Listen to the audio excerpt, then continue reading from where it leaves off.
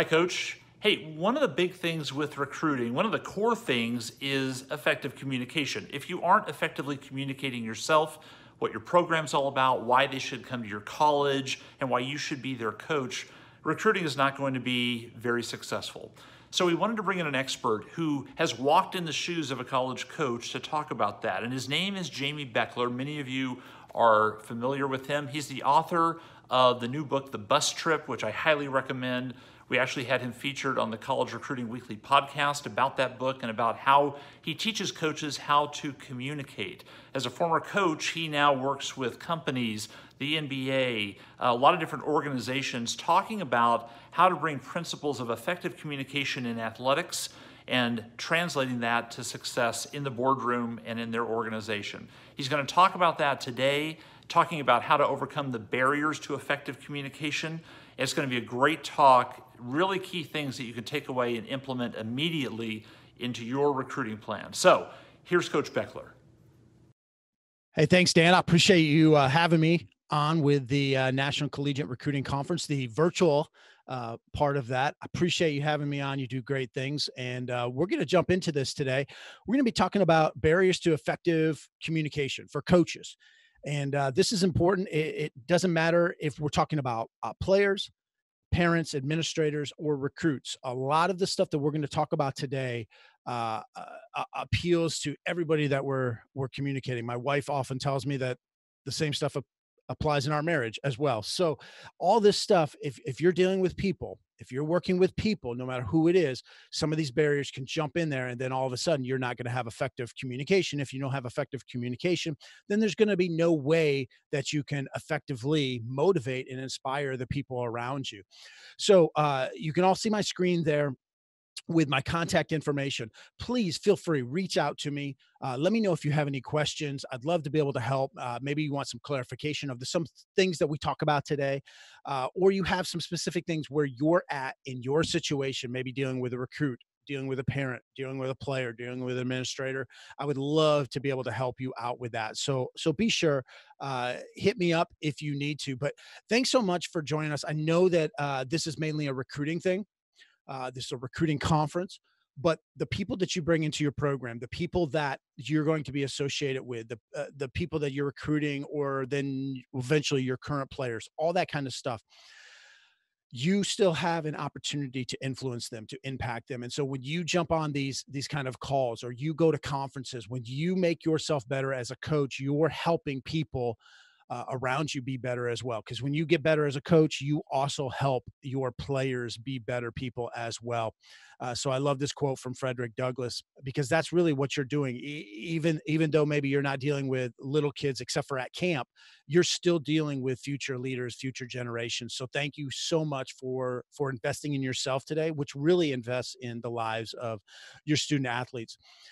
As we start off, it's good to kind of frame what's most important from a leadership perspective, or where I come at it from a leadership perspective. Leadership's not about positions, it's not about titles, it's not about flow charts, or what's on your business card, or what you're a head coach, you're an assistant coach, you all have authority, you all have titles, but real leadership comes in inspiring somebody, in influencing somebody. And so you can't effectively influence somebody to do something if if there's a breakdown in communication, if you're not clear, if you're not concise, if you're not somebody that's communicating the way that someone needs to hear from you or hear a message. Now, when we talk about communication, we have to remember we are in the sales business. Now, I don't know if any of you have watched this movie before with Jeremy Piven's The Goods. It's fairly entertaining, though I think you might lose a few brain cells here and there with it. But Jeremy Piven's in this movie, he's the used car salesman. He's the slick, manipulative guy. This is what we think of a lot of times when it comes to sales. We think of, all right, well, I don't want to be this guy. I don't want to be the slick salesman. We don't have to be the slick salesman. We don't need to be this guy, though we are all in the sales business. We are selling something. We are selling why you should come to our school. We're selling why you should be okay with not getting as much playing time, why you should touch the lines in sprints, why you should work out, why you should go to class on time. All these things, we're always in the sales business, but we're more in the sales business from the perspective of we're trying to take somebody from where they are now to where they need to be. That's what coaching is, taking someone from where they are to where they need to be. And I love this quote from Billy Graham. He says, a coach will impact more young people in a year than the average person does in a lifetime. And you can't impact people if you're Jeremy Pivens, if you're just the slimy transactional salesperson. You are in the sales business, but it's transformational sales. It's somebody that they're going to respect, that they're going to latch onto because they believe in what you're selling. And so, when are people going to buy what you're selling? When is it that, why are they going to buy from us? And it's because they're going to know, like, and trust us, or you, fingers pointing at you. So when they know, like, and trust us, then they're going to buy what we're selling. And they can't know, like, and trust us if they don't respect us. If we're looking at it just, I'm the coach, you do what I tell you, or I'm the recruiter, I'm trying to sell you on our school. And all I ever talk about is our school, our school, our school, our program, our program, our program. But you're not really building that trust up. They're not really liking you because you're always selling, selling, selling. You are in the sales business, but you're selling something. You're selling yourself. You're selling your program in terms of what it can do for them, how they're going to benefit, why this is the best for them. And so, as we look at this, when you have barriers to communication, then all of a sudden you're not going to be as an effective of a salesperson, no matter what it is. Once again, recruiting or convincing a recruit's parent or a player's parents that this is the way we're doing things, or this is in the best interest of the team, or whatever it is that you're trying to sell. If there are barriers to communication, then you're not going to be able to effectively inspire them, and they're not going to buy what you're selling. So we're going to get into a few barriers to effective communication, and there's a whole bunch of those, and we're not going to get to everyone on there. And you can kind of look through those on your own time and just be like, is this something that gets in the way of my communication? Is this something that gets in the way of my communication at this point, or at this point, or at this point? And so I want to go over some of my favorites here in the next few minutes. Barriers, things that get in the way of communication. So, one of the very first things, and we see this whether it's coach player, coach administrator, coach parent, coach recruit, we see this on social media all the time. You scroll through your timeline, the posts that people put on there, all that kind of stuff. Perspective. We don't understand somebody else. There's a gap in the perspective. Stephen Covey, in his book, Seven Habits, Highly Effective People, Stephen Covey says, seek first to understand, then to be understood. Most of us do not try to understand where the other person's coming from. We don't walk a mile in their shoes. We don't try to understand them. We're just trying to get our point across. We're trying to let other people know what we're thinking. We're trying to let you know what our perspective is, but then that doesn't motivate someone to change. That doesn't motivate someone to listen to you necessarily. People want to know that you're listening to them. And so oftentimes one of our biggest mistakes, one of the very first barriers we have in any kind of communication setting, or any kind of relationship setting with our communication, is that we don't really seek to understand. We don't see the other person's perspective. And you have to acknowledge that. You have to understand that. When I was going to school in debate classes, argumentation classes, in the communication realm, one of the first things that they would tell us is you have to understand the other side of the argument. In fact, you have to do more than that. You have to be able to argue the other side of the argument. You have to know the strengths and weaknesses of both arguments, because you have to understand where the other person's coming from, understand how they see the world, that kind of stuff. And if you don't do that, then you're never going to understand why that parent can't see your side of things. Well, it's because you're not seeing their side of things. And so oftentimes, if we're not understanding somebody else, then there's not going to be effective communication. There was this story about a monk, and this monk goes to the monastery, and they're only allowed to say two words every year. And so the first year's done, and he comes to Brother Superior and he says, horrible food. Okay. Well, a year goes by. He comes to Brother Superior. He goes, hard bed. Third year, third year passes by. He comes to Brother Superior and he says, no TV. What do you expect? It's a monastery. But, anyways, fourth year comes to Brother Superior. He says, I quit. And Brother Superior says, well, it's about time. All you've done since you've gotten here is complain. Oftentimes, we are perceived as being negative. We're too negative. All people hear from us is negativity. And so when we talk, they don't listen to us. They don't buy what we're selling because it's negative. Now, we don't think we're negative. We remember all the good things that we say. We remember the time that we're positive. We remember this time, this time, this time. But other people don't see that. Other people, it stands out like a resounding gong. It's this loud noise every time we're negative. And sometimes that's all they see. And when I was a coach, I coached college basketball for 20 years. Well, early on in my coaching career, I believed wholeheartedly that the negative things, the things we do wrong as players, will get us beat. And I still think that there's a lot of truth to that. However, the positive things, the things that we do right, those are the things that are going to help us win. And so I almost, would rather try to win than try not to lose. And it's a fine line there, but sometimes our negativity, all we're doing is we're pointing out the negatives. Yeah, that missed block out, that missed assignment, that error that you had, that caused us to get beat.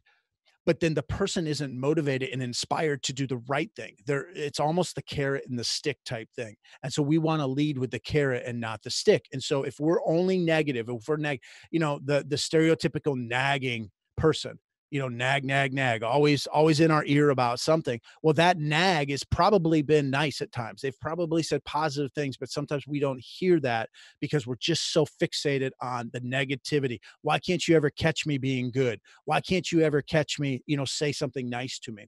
And sometimes our players think that as well. Coach never says anything good. Well, I do. You didn't hear it, but I remember all the good things. They're seeing the negative. And so that's something that we have to be aware of. Once again, it's not whether we're doing it right, and it's not what our perception is, it's what their perspective is of the way we're communicating. A third thing I want to talk about, and we had this situation a couple years ago. And we have the University of Alabama football, great program. Jalen Hurts is the starting quarterback. Jalen Hurts in the championship game, he gets benched. The backup comes in, the backup leads them to a championship. Now, in retrospect, we know now, obviously, that the backup was pretty darn good. The backup was just picked as the fifth pick by the Miami Dolphins, Tua. Tua is going to be the quarterback for the Dolphins. So we know that the backup was good. But the starter, Jalen Hurts, he gets benched. Okay, and going into the offseason, there's now a quarterback competition between the two, between Jalen Hurts and Tua. And going into the spring, something happens that we never see out of a Nick Saban or an Alabama program. We see that Jalen Hurts speaks out into the media, and he's not necessarily happy about the way that this has been handled, or he's not happy about just the situation. It's normal because he's human, but we're not used to this. This is not normal for an Alabama program. Now, you can all read the thought bubble there, and there was more that Jalen Hurts said, but the reality is Jalen Hurts was a little hurt.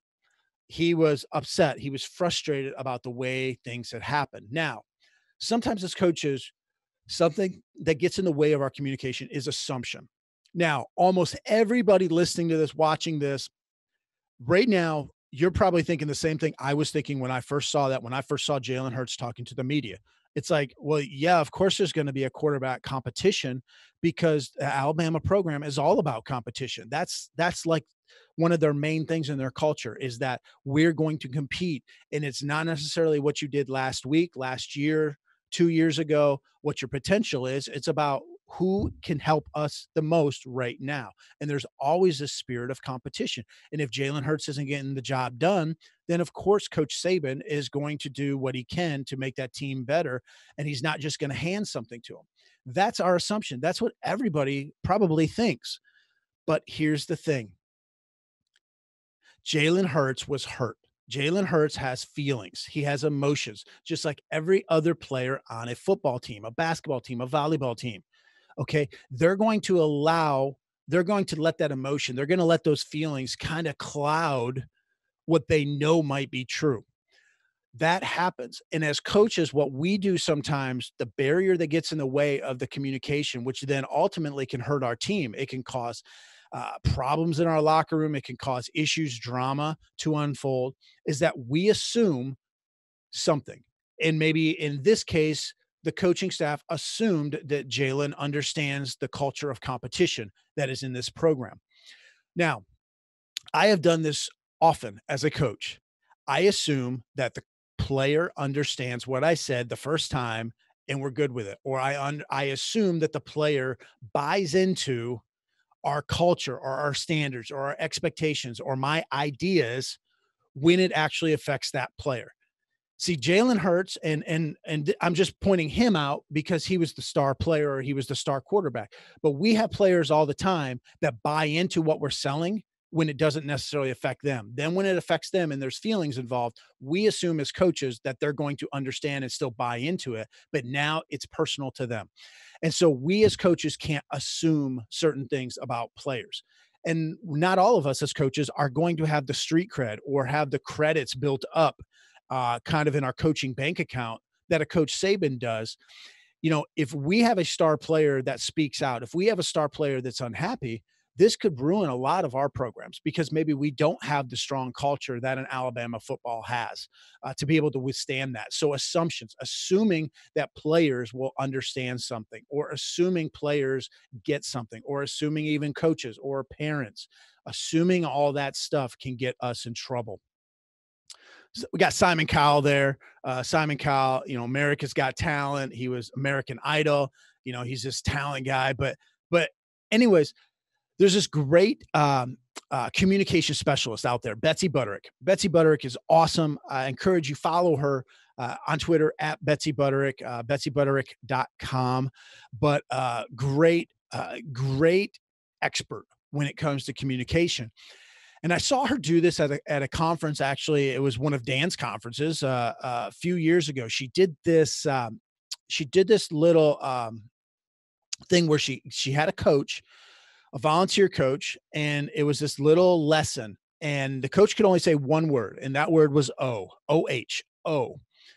But the coach had to say it in multiple different ways, different emotions based upon the word that Betsy Butterick would use or the emotion that Betsy Butterick would use. So that coach would have to say the word "oh" like she was sarcastic. Say "oh happy," "oh sad," "oh confused," "oh frustrated," "oh surprised." You know, different ways of saying the word "oh." Same word, but the coach said it differently. Oftentimes, our tone can betray our words, or this could even be our nonverbals. Sometimes our nonverbals can betray the words that are coming out of our mouth. We might say a certain word, we might say a certain phrase, we might communicate verbally in a certain way, but our tone betrays us, or our nonverbals betray us. And in this activity, Betsy was getting the coach to understand that they said one word the whole time, but they communicated so much more by the tone of their voice. And so we do this as coaches sometimes. We might, you know, the words coming out of our mouth might communicate something specific, but then the tone or the nonverbal will communicate something entirely different. And so people don't pick up on what we're saying because they heard the tone. They heard the nonverbals, not just the actual words. And this is a good time to emphasize or to remind us. I haven't mentioned it earlier, but oftentimes communication, two-way street. Communication, we as coaches are going to communicate something. We're going to communicate a message, and we want it to be interpreted a certain way. However, for communication, effective communication to happen, the message that we intend has to be interpreted the way we intended it. And so all these barriers are things that get in the way of somebody or multiple people or a team understanding and interpreting the message that we want them to understand. Barriers get in the way of that. Um, Greg Popovich, many of us are familiar with the coach of the San Antonio Spurs. He's a Hall of Fame coach, uh, very well respected in the business. But also one thing that not everybody understood or not everybody knew about someone like a Greg Popovich, and there's other coaches like this, is that Greg Popovich wasn't always kumbaya, pat you on the back. Hey, everything's great. It wasn't all let's hold hands, sit in a circle and just share our feelings. He would get on you. He would tough love. He would have tough, difficult conversations with you, and he would remind you of standards. He would hold you accountable for things, and sometimes not in the best way. Speaking of tone, sometimes his tone wasn't very good. Now, one of the ways he was able to overcome some of that was because he had a great connection. So sometimes our situation, our barrier to communication is that we have a lack of communication. And here he's talking with Tim Duncan, and he would dog cuss Tim Duncan out. He would get in Tim Duncan's grill sometimes, and Tim Duncan didn't turn him off. Tim Duncan didn't quit the team. Tim Duncan didn't badmouth him. Why? Because they had a connection. And if you're going to have tough love, or if you're going to have strong, tough conversations with people, then you better have strong bonds. You better have a connection, a relationship that allows you to have those difficult conversations. And sometimes as coaches, we're going to hold a player accountable, or we're going to remind somebody of a standard, or we're going to talk to a parent about, they're upset about playing time, or what have you. And so we'll go and we'll have this, adult conversation. We'll be very transparent. We'll be very honest. But the problem is we haven't developed this connection where people are going to give us the benefit of the doubt. People are going to get past, what's happened, or get past our tone, or get past our nonverbals. They're just going to see that you're treating my son or daughter the wrong way, or you yelled at them, or you sat them on the bench, or, well, coach, you did this and this and this. They're not going to look past what you actually did because they haven't built up that trust. You don't have that trust, that connection with them. And so a barrier to communication, oftentimes, especially when we want to have tough love, is that we don't have a strong bond. We don't have that connection with our players. With the next one, I want to tell a personal story. Go back to my days in high school. So I'm walking down the street with my mom, okay, and we got to get to the other side of the street, and I'm a punk teenager. Punk teenagers. That means I'm not going up to the crosswalk. I'm not going to wait for the light to turn. Nope. I'm going to cross the street right then because that's what a punk teenager would do. So I start to go across the street, and my mom grabs my shoulder and pulls me back. Jamie, what are you doing? I'm like, mom, chill. I got this, mom. I think I got her. I think I'm going to one up her here. Mom, pedestrians have the right of way. Yep. Yep. Right there. And I'll never forget. She looks at me and she shakes her head. Yeah. And you'll be dead right. Oftentimes we are dead right. We as coaches are going to be the smartest person in our locker room. We're going to be the smartest person, in the gym or on the soccer pitch or the football field or the baseball diamond, softball diamond, whatever it is. We're going to be the smartest person. We are right. We have thought about this drill. We've thought about this play. We've thought about this strategy, for hours and hours while we drive, while we watch film, sitting at home. Our spouse is trying to talk to us and we're thinking about ways to make practice better. We are smarter than our players. We're smarter than our administrators when it comes to our team. We're smarter than our parents that we have when it comes to our team. But sometimes, just like me, pedestrians have the right of way, but you might be dead right. Sometimes when we are right, we're actually dead right. We're actually wrong because we don't get people to follow us. We don't get people to listen to us. We don't inspire people because we're the know-it-all. We're the person that won't listen to somebody else. We're arrogant about something. I remember I'm coaching basketball, and we prepare for this whole week for this game. Okay, and this team always runs zone defense. Okay, so we prepare everything for zone defense. They always run zone. The coach loves zone. That's what they run every single game. We get into the game, first two possessions, they play man to man. What? Players are like, coach, they're running man. I'm like, that's all right. That's all right. They'll go back to zone. They just did that to start the game. Okay, about midway through the first half, they're still running man to man. Oh, don't worry. Don't worry, guys. We don't have adjust. Just do what you know to do. Do what we've practiced. They're going to come out of this man to man. They're going to go zone because that's all they ever play at halftime. Nope. We've scouted them. We've seen 20, 25 games of theirs. They only run zone. We don't really have to we don't have to go back to this, make this adjustment or whatever. Well, you can kind of figure out we lost the game. I was dead right. I was right. They run zone all the time. The next night in that same tournament, they ran all zone the whole game. I was right. They're a zone team. But for that one game, they didn't do that.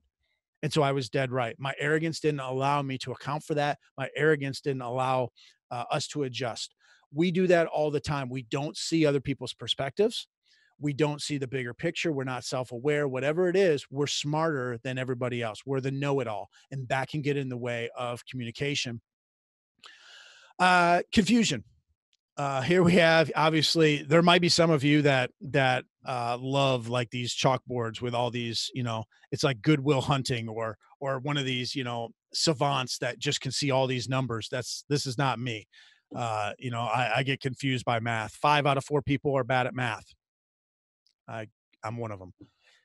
But confusion, if we are confusing, or if we're not clear in our communication, then people are going to struggle to understand what we're saying. Um, Simple things, and this is so simple in retrospect, and this also goes to dead right. Well, they should do this. They should do this. They should understand this. They should understand that. But sometimes they don't. As simple as me as a basketball coach, I might tell a post player on defense, "Don't let your player go right." Don't let your player go right. She's going to go right. He's going to go right. Okay, well, that post player on defense, their right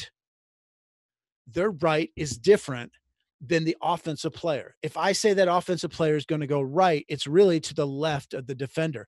That sounds so simple to us that are college coaches. But sometimes to a teenager, sometimes, to a 20, 21-year old, or when there's stress, when there's anxiety, sometimes we don't make things as clear as we can. And that's just a little silly example, but there's probably lots of examples that we have in this, is that it becomes so easy in our mind. It's like this person, these people, like that math is so easy, but to somebody else, that math is not easy. As coaches, we're so much smarter than our players about stuff. It becomes natural. It's like the back of our hand. We know everything like the back of our hands. Well, our players don't always understand that. Or the recruiting process. It's so simple to us because we've gone through it hundreds, thousands of times. But to a recruit, their parent, this is maybe the first time, and it's so confusing. It's so overwhelming. So that can get in the way of communication.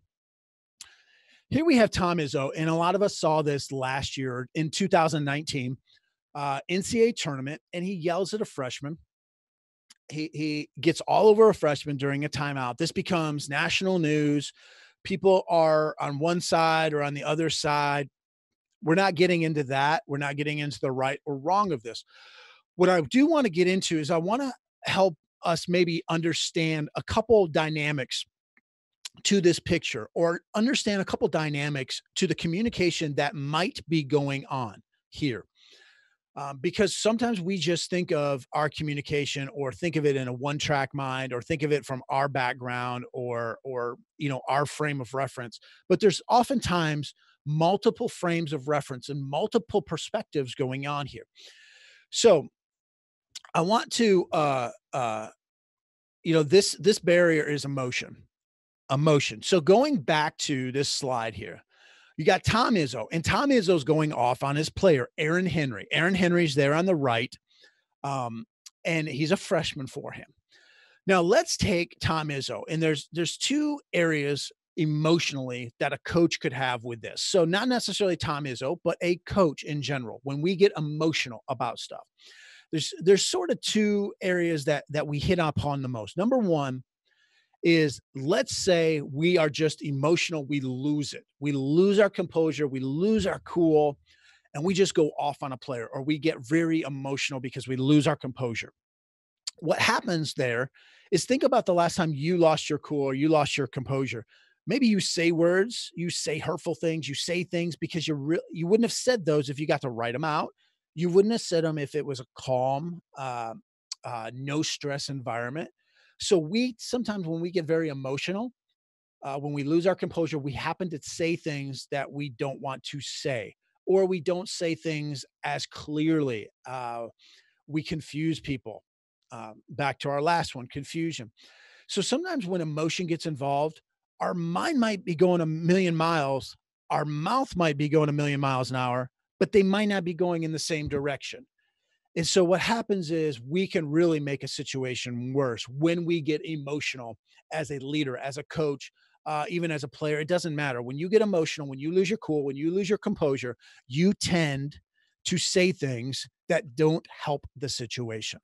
Now, let's go on to the second thing that sometimes happens with coaches when you get very emotional is it's a strategy. It's a motivational tactic. So let's say in this case, Tom Izzo, Coach Izzo, or any coach, substitute any coach there, you're getting riled up, you're getting emotional, but you're totally 100% in control of what you're saying. It's a motivational tactic. Once again, not passing judgment either way. I'm saying this is what happens. So when we get emotional, we're either lose our cool, which doesn't help the situation because we're going a million miles an hour in different directions, or we're totally composed in our minds. We're totally in control of what we're saying. This is where sometimes we as coaches will say, yeah, I lost my cool, but I was in control, or I knew exactly what I was trying to say. Or we'll say, hey, don't worry about how I said something. Think about what I said, or you'll just be, I'm trying to motivate, trying to show that there's urgency, whatever it is. So we've got a coach here going off, getting emotional. Okay. Here is where the problem can be with some of that. How is the person going to take that? So for that motivation to happen, you have to have this kid, Aaron Henry here on the right. Aaron Henry, who's being yelled at, has to be somebody that is going to be able to take all of this in, be able to take your message and interpret it the way that you intended it once again. So as a coach, you have to make sure that if you're going to engage in this, that you understand that the player that you're doing that with is going to understand the message, interpret the message the way that you want. So when emotion gets involved sometimes, okay, even if you're in control, now we come into to the player side. Is the player in control of their emotions when you're yelling at them to say motivate them?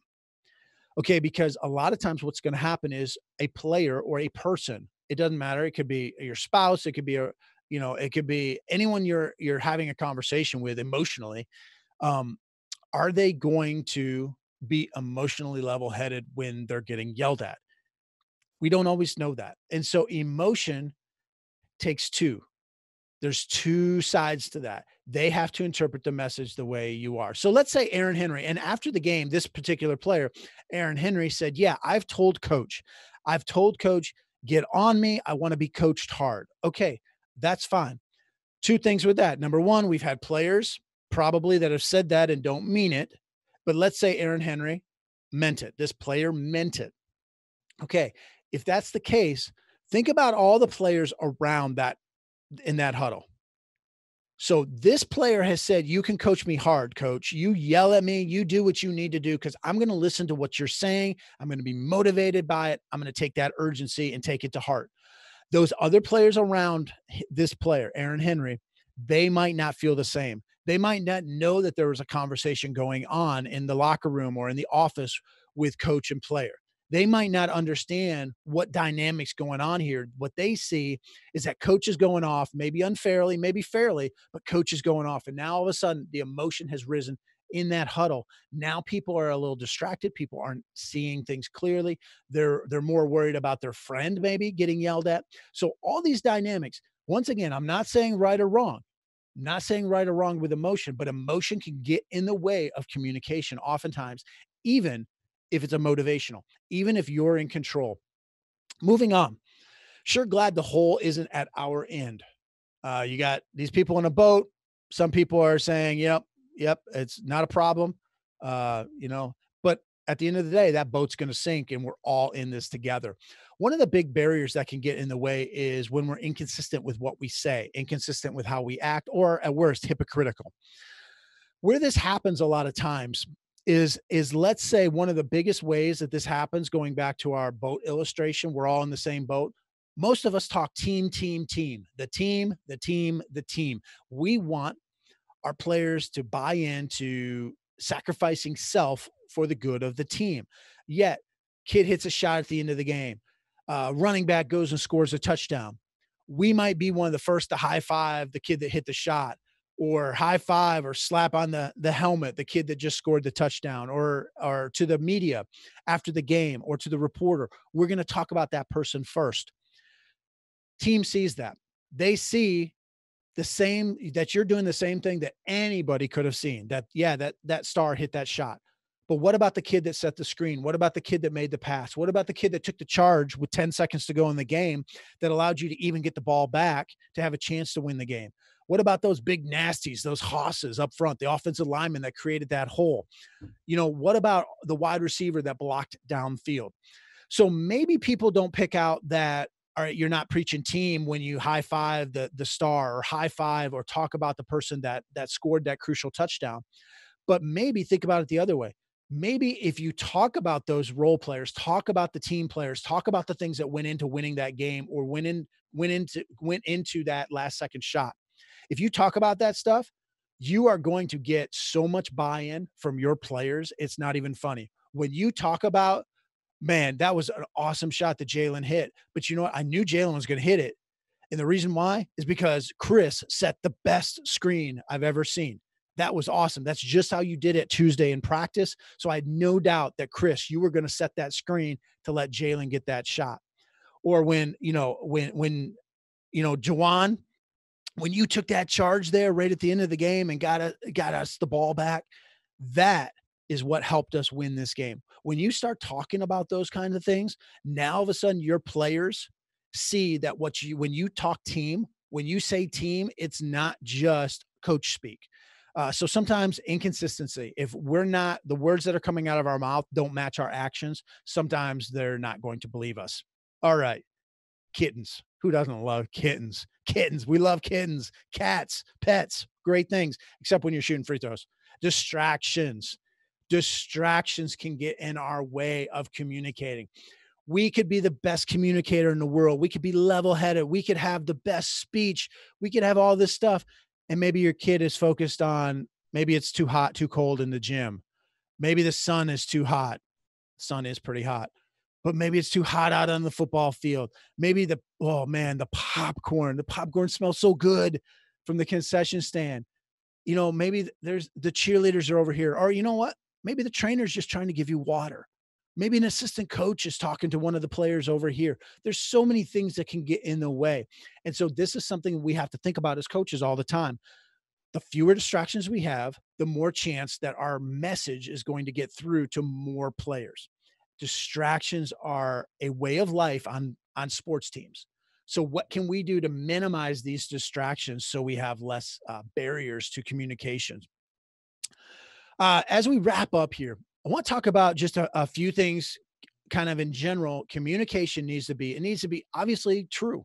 We can't lie. We don't want fake news. We don't want to be, putting out there something that's not true. But is it correct? Is it true? Is it accurate? Is it positive? Now, I'm not talking like cheerleader, pom pom, we're down 20 with a minute to go and we're still saying, oh, we can win this game. No. I'm not talking that kind of positivity. I'm talking positive in terms of, is it helpful? Is it productive? Oftentimes we might say things that are true, but they're not productive. We don't need to be the cheerleader all the time, but we do need to give them communication that's productive and helpful for them and our team. Is it relevant? Is it necessary? Is it timely? A very, very successful, famous coach, basketball coach I was watching a few years ago in the Big East, big national televised game. His kid makes a turnover near the end of the game. It's a tie game. The other team's going to get the ball with a chance to win the game. There's a timeout. That whole timeout, that coach goes off on the player, telling him, essentially telling him, that was a bad turnover. you should have done this differently. This is what you should have done. This is where you should have looked. All that kind of stuff. All that stuff was true, and it was probably productive in terms of helping that player be better next time, but it wasn't timely. It wasn't relevant right then. The buzzer sounds, and now all of a sudden they have to leave the huddle. And now all of a sudden, what you have is, for the last 2 minutes, he should have been conveying what they do next. Well, now he's trying to put 2 minutes into essentially 10 seconds. As the players are coming onto the floor, he's trying to quickly describe what should have been, what they should be doing, the next play, the next steps, what they do right now to try to keep the other team from scoring. So sometimes we might have things that we want to say. They might sound like, hey, these are productive things, but it might not be the right time. And then, is it clear? Is it concise? Is it simple? Now I put, is it clear to them? Not is it clear to you? Is it clear to your assistants? But is it clear to whoever you're communicating with? That's pretty important. It can't be just clear to me in my mind. It has to be clear to them. And communication, two-way street. Two-way street. It takes two to tango. Whole bunch of things what you can do here. I want to give you just I want to hit upon just a couple things here. On the right side there at the bottom, listen. Oftentimes, the best communicators are those who listen. When we talk, we are only communicating what we already know. I am not getting any smarter when I talk. When I listen is when I get smarter, when I understand more things.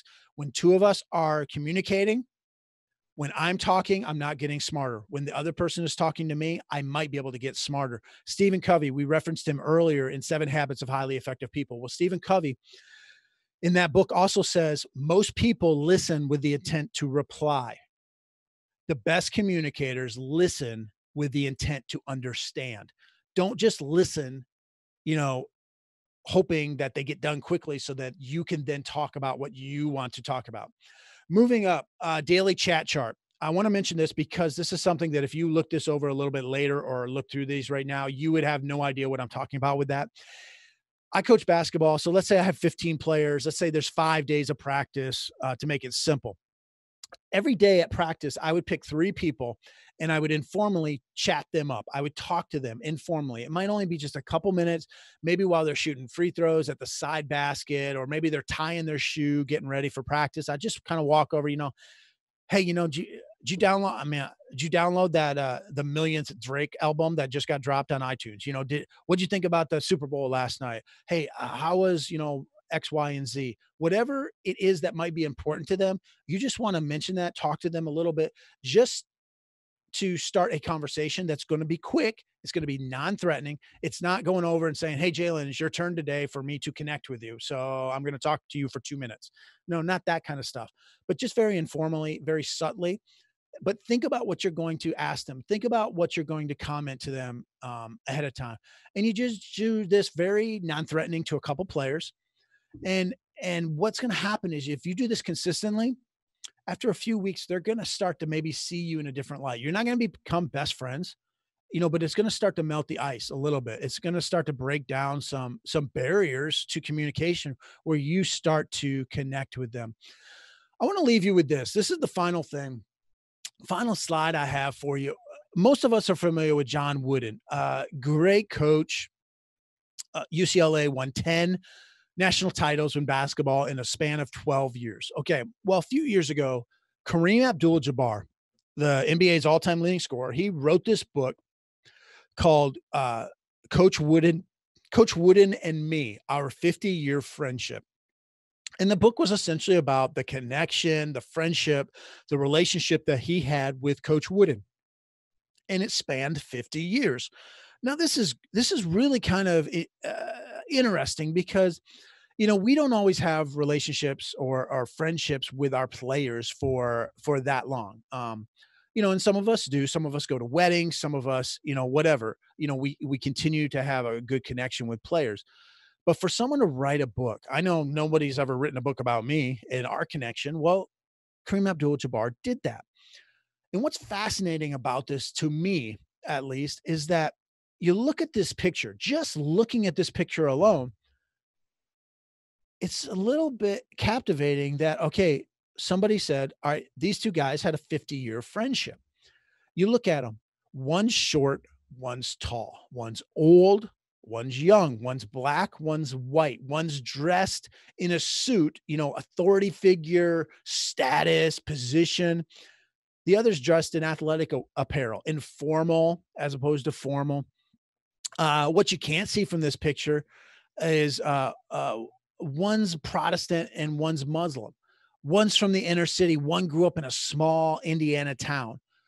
You know, Pretty much you can't get much farther apart on a demographic scale than Coach Wooden and Kareem Abdul-Jabbar. Like they're so far apart if you looked at just a chart of demographics.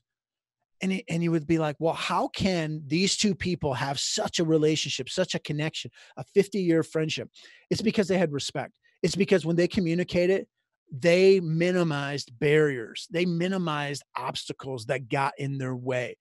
Obstacles are what you see when you take your eyes off the goal. Their goal was to connect. Their goal was to, hey, how can we treat each other with mutual respect? And I know some people are out there thinking maybe, well, yeah, of course, I would do everything I can if I had someone like Kareem Abdul-Jabbar on my team, and I'd say BS. That's not the case because almost all of us have butted heads with our star players at some points. We don't always get along with our star players. Ego gets involved, emotion gets involved, whatever it is.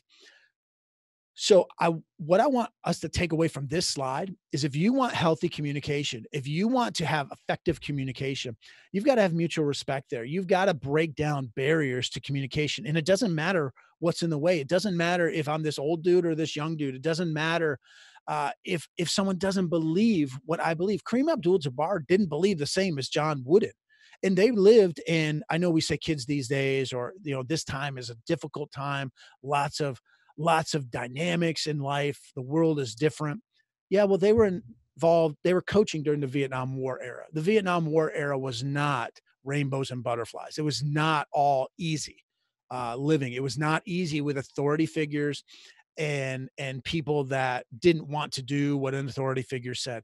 So what their relationship shows me, and this book showed me, is that if you break down some barriers to communication, you can have a strong relationship and a long lasting relationship.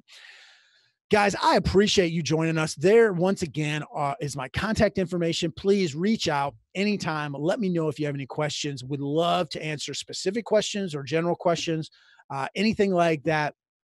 So once again, thanks so much for Dan for allowing me to speak for a few minutes here. Hope you guys got at least one nugget out of this, maybe something that'll change your coaching, change even the way you recruit, because all this stuff applies to all of our interactions, not just recruiting, not just coaching, but all of our interactions. So eliminate your barriers and you're probably going to have a better chance to have more effective communication. So Dan, right back to you for the next awesome guest that you're going to have speaking at this conference. Thanks again for allowing me to be part of it.